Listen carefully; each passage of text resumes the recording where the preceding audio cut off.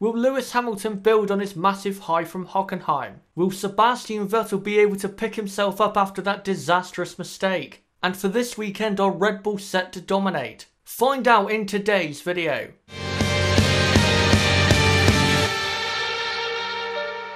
So here we are this weekend in Budapest for the Hungarian Grand Prix. Just a week after that great race back in Germany. But before we properly get into this preview for the Grand Prix, let's go through some stats about the circuit first. The race will be ran over 70 laps at the 4.3 kilometre track. The first time we came to Hungary was back in 1986 and the lap record is a 1:19 flat, which was set back in 2004 by Michael Schumacher in the Ferrari. But with the way things have been going this season, of course this is going to be broken. And the last time we came here 1 year ago, it was a dominant Ferrari 1-2. As last year, the Ferrari car was just way too good overall. As the two Mercedes struggled that day because the car simply is not suited to this circuit, which is what allowed Sebastian Vettel to go on to win the race. But how will the top three teams do this weekend? Let's take a look. Despite Mercedes getting a 1-2 finish at Hockenheim, they are going to come crashing back down to earth in Hungary. Because out of all the tracks on the calendar, this is one of their worst tracks, as it is very similar to a street circuit, which of course Mercedes do struggle on. But they do have Lewis Hamilton in the car, who is very good at this track, as since 2007 he has 5 race wins at this track. But with the way this car is around this type of circuit, I just do not see how Hamilton is going to win the race. So do not be surprised if the Silver Arrows struggle. Hockenheim turned into a nightmare for both Ferrari and Sebastian Vettel. They were comfortably leading the race until Vettel made that key mistake, putting the Ferrari team on a downer, but that is not the only thing that is causing that. Because in the last couple of days we have had the sad news that Sergio Marchionne has passed away. Now in terms of the pace of the car, they should at least be the second fastest. Of course right now they do have a very powerful power unit and good aerodynamics. But with everything that is going on at the moment and the pace of the Red Bull around this type of track, I don't see them winning. I definitely think they'll get a podium, but again I just don't see how they're going to win. But of course if they were to win the race, it would be a great tribute to Sergio Marchionne. So from that point of view, it would be fitting if Ferrari did win.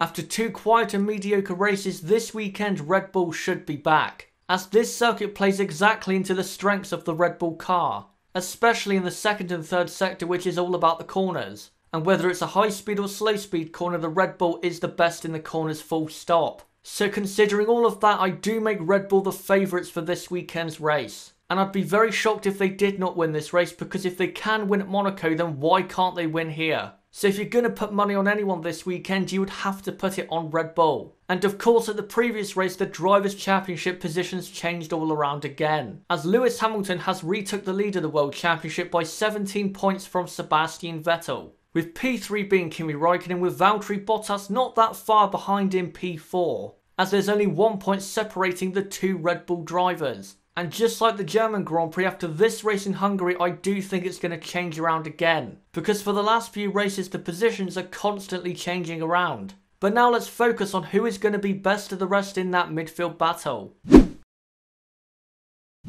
Even though last year McLaren were very quick at this track, I do not see them being quick this weekend. Because this car in terms of performance is constantly dropping off and is not getting any better. The only real plus is that Fernando Alonso is very good at this track, so maybe he can get a good result. But realistically for McLaren, I don't see a good result for the team.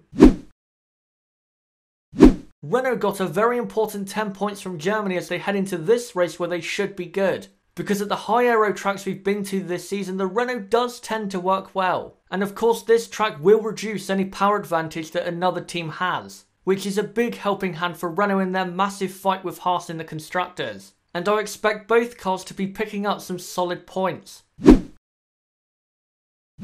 In terms of scoring points, the race in Germany was a very good one for Force India. But going into this race, the team is not exactly on a high, with a lot of rumours about the future of the team. Rumours about Lance Stroll's dad potentially buying the team, or even the team going into administration. And in terms of pace, I'm afraid that the news is not going to get any better this weekend. Because since the Force India team started, they have never been good at this track. Now yes, at Monaco they were good, which of course is a high downforce track, but I don't see that happening this weekend. Because since that race, the Force India team is just dropping down the pecking order. And there's nothing really they can do about that because that's basically down to the lack of cash they have. And I think this race will be pointless.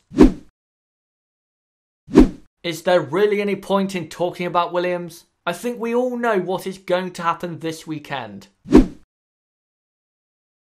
After struggling in the last few races, this track presents an opportunity for Toro Rosso. Because in the past they have gone well in Hungary, as last year they finished in P7. And as long as they don't have to take any engine penalties, I do think Toro Rosso are going to be surprisingly quick. Maybe not getting into Q3, but in the race I would not be surprised if one of their cars are in the points. So we should not count out Toro Rosso.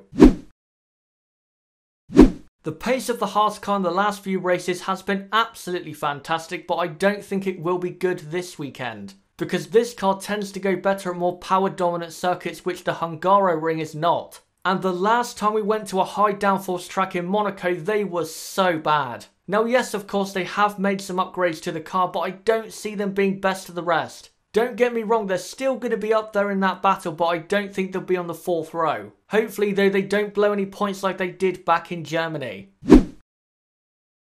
And in a similar fashion to Haas, I don't expect Sauber to be quick either, because their car also is very good at those power dominant circuits. But as we found out with Charles Leclerc in the car, anything is possible. And I do expect him to respond after his not so great race performance back at Hockenheim. But before we end this video, let's of course look at the Constructors' standings. As at the previous race, Mercedes took the lead of the Constructors' Championship. But they only lead by 8 points from Ferrari, so it is very, very close. With Red Bull of course in a clear 3rd place. But in the midfield it is so close. Renault is still 4th, but Haas and Force India are now tied for 5th place. And that is definitely a battle to keep your eyes on, as McLaren in P7 will just continue to drop down because that car is not quick. Toro Rosso is still in 8th from Sauber in 9th, but Sauber eventually will pass them because the Sauber is faster, as Williams are definitely going to finish bottom down in 10th. Now after 3 very exciting Grand Prix, I think we're going to be disappointed in this race. Because if you have watched this Grand Prix before, you'll know that this race can be quite boring at times.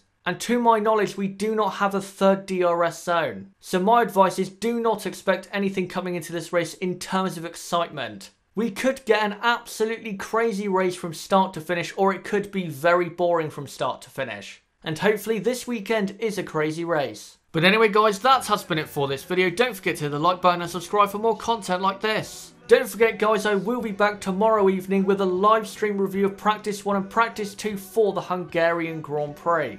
And as well, don't forget to join the Chatter HD F1 Discord community. The link to that is down in the description. Comment down below what you thought of this video, and comment down below what do you think is going to happen at this weekend's Hungarian Grand Prix. Please comment down below what you think about those topics, and until next time, it's been me, Chatter HD. Goodbye.